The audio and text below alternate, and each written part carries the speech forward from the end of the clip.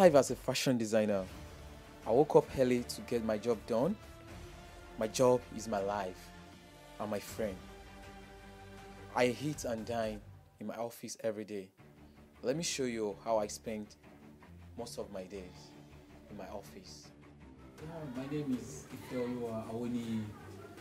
I'm the CEO of Ife Stitches Clothing. Yeah, really, this wasn't really my passion at the very first place, but along the line, I fell in love with fashion because there was a guy that sold for me, which I don't really. I'm so unique about my design, so because I'm very choosing about things I wear, so the guy wasn't really giving me what I want, so I just decided to go into it to get my own designs, and that's how I got into it. Yeah, that's like I've been to this work. It's going to 7 years now. Oh well, sometimes so challenging. You know, nothing good comes easy.